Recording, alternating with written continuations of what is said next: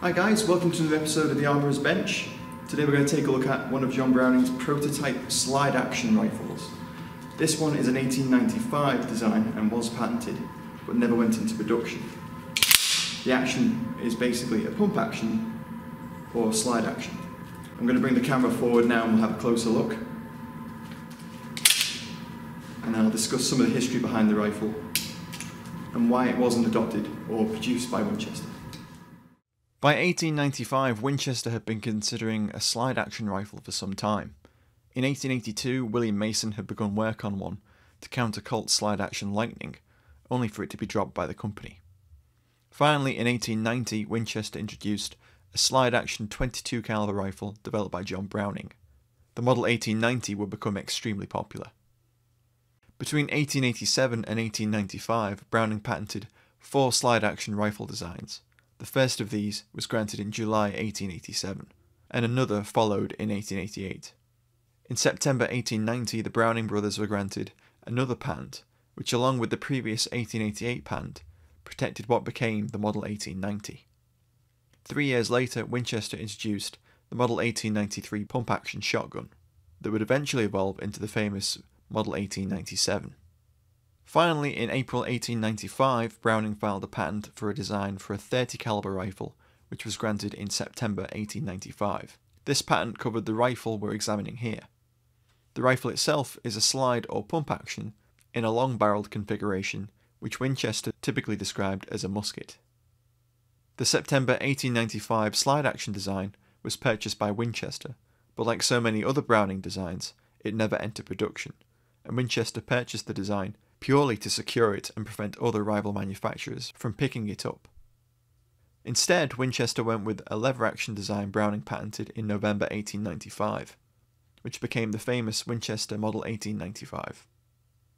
The September 1895 slide-action rifle design had a laterally camming locking breech block.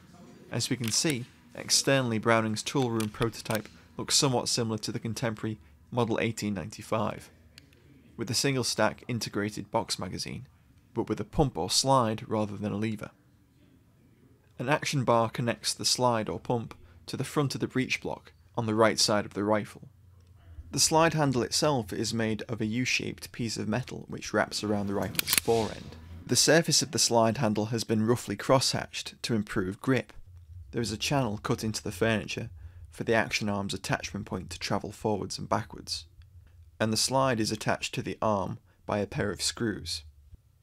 Browning developed this prototype to allow loading of the magazine from below rather than the top of the receiver. He added a hinged floor plate with a spring-loaded follower that allowed loose rounds to be dropped into the magazine and then closed. As we open the magazine, pivoting the cover plate down, we see that the carrier, which acts as the magazine's follower, flips down against the cover plate to allow loading. The rifle was designed to allow loading from below with the bolt forward, not requiring the action to be cycled. In the patent description, Browning explained that his aim was to improve breech-loading box magazine-fed firearms by designing a simple, compact, strong, highly effective and safe gun containing comparatively few parts, and constructed with a particular reference to the provision of charging the box magazine with cartridges from the bottom of the frame while the breech bolt is in the closed position, so that the arm may be charged without operating its action mechanism or disturbing the cartridge in the gun barrel, if one is there. From the original patent drawings we can see the flat spring which acted on the carrier, running below the barrel, ahead of the magazine. Inside the magazine are a pair of what Browning refers to as spring fingers. These act on the cartridges inside the magazine and keep them properly aligned, seen here in Figure 7 of the patent. In Figure 8 we can see what Browning calls a box-like guideway, which guided the rims of the cartridges, preventing the cartridges from being displaced while being fed upwards. The rifle's breech block locked into a recess in the left side of the receiver, tilting at an angle, with the rear of the breech block canting to the left. When the pump handle was pulled rearwards, the breech bolt cammed laterally to unlock the action. It then extracted and ejected any spent case, and when the slide was returned forward, a new cartridge was picked up from the magazine, chambered, and the breech block locked again ready to fire. The rifle's hammer was cocked by the rearward movement of the breech block. The model is in the white, and while externally the machining and toolwork is very neat, internally we can see where the cuts in the receiver wall have been made more crudely. In terms of design, the slide action prototype was certainly simpler and had fewer working parts than the Model 1895 lever action. As I mentioned earlier, this design never went into production at Winchester, and the rifle we're examining here appears to be either a patent model or a proof of concept. The prototype was previously part of the Winchester firearms collection, which is now a part of the Cody Firearms Museum. Excuse this brief interruption, guys. I just wanted to ask you to make sure you're subscribed to the channel and that you've hit the notification bell to make sure that you don't miss future videos. We need all the help we can get to overcome YouTube's algorithms, so please drop us a like, and if you have any questions about the video, please leave us a comment and we'll happily answer them. This all helps new people discover our videos. Similarly, as I always say, please share the videos with friends. Tab owes many of our viewers to those who share the videos on social media, in forums, and with anyone who might be interested.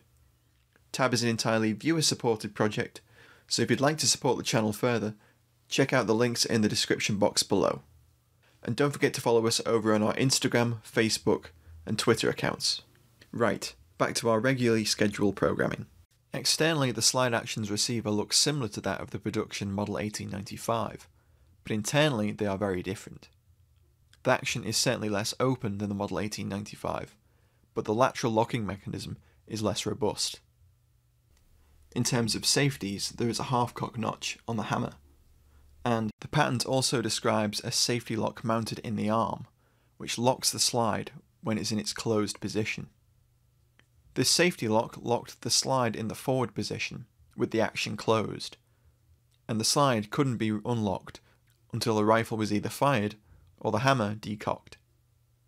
Our special thanks to the Cody Firearms Museum at the Buffalo Bill Center of the West for allowing us to take a look at this one-of-a-kind rifle. Thanks for watching, guys. I hope you enjoyed the video. Don't forget to like, share and subscribe, and check out my full article for more photographs over on thearmorersbench.com. You can also support the channel through Patreon, and you can find a link to that in the description box below. Thanks again for watching, and I'll see you in the next one.